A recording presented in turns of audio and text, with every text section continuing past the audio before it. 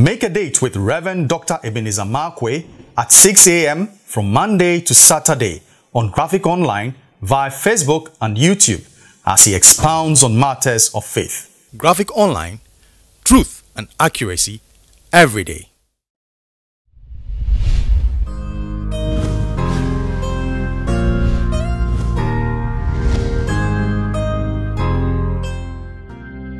Hello, this is Reverend Dr. Ebenezer Markwei of Living Streams International. We meet behind the trade fair, behind Zenith College, bringing to you matters of faith with Graphic Online.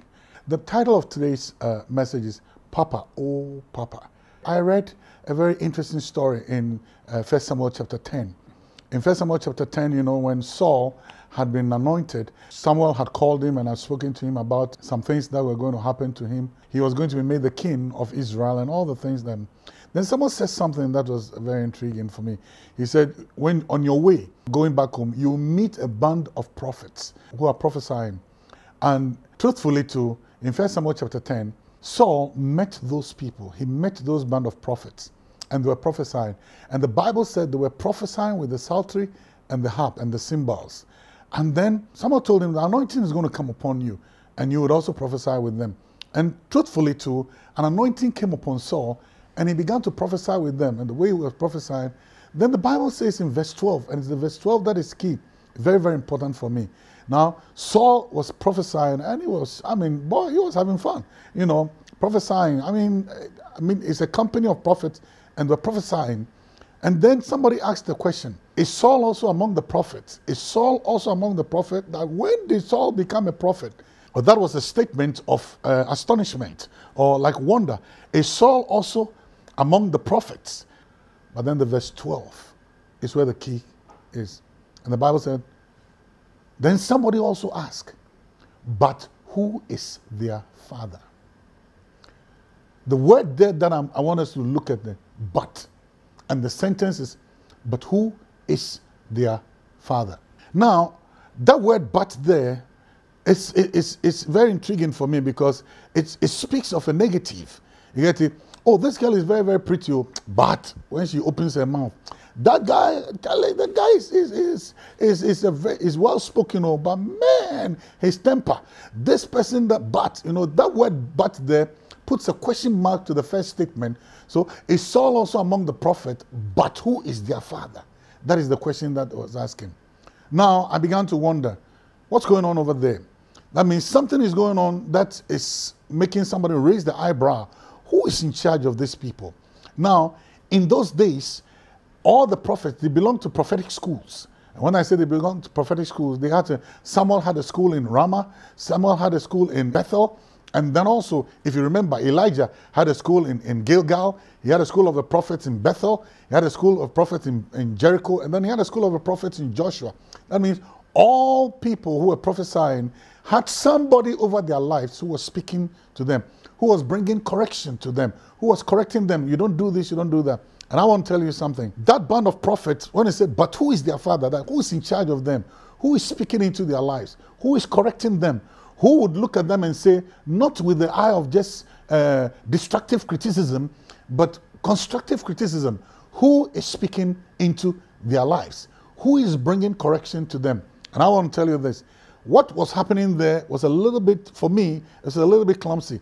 Now, one, they were prophesying with the psaltery and the harp and the cymbals. So guess what? One of them will get up and say, yeah, my children, I, the Lord, I'm moving like a caterpillar. Then somebody, they'll just play the cymbal. Another person too would start prophesying. Then somebody too will play the harp. For me, it was like a lawless prophetic movement. That is, there was no order. The key to the prophetic or the key to prophecy, Paul said, let everything be done decently and in order. So you know one thing? That thing that was going there was a little bit of disorder.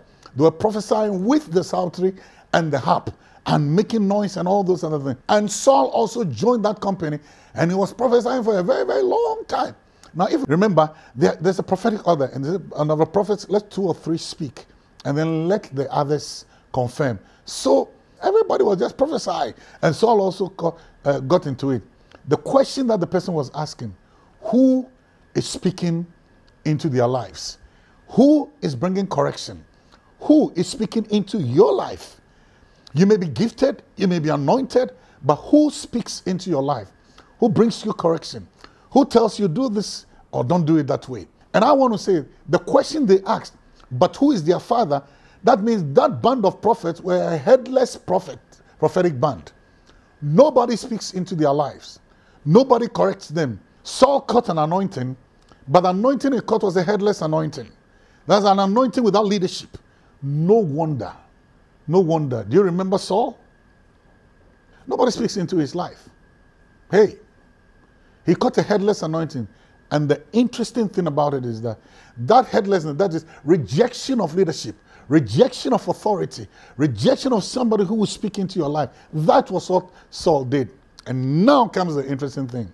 He caught a headless anointing. I'm not surprised. If you remember, when he died, he was decapitated. And he was nailed to the walls of Bashan, headless. Be careful what kind of anointing you catch. Be careful what you sit under.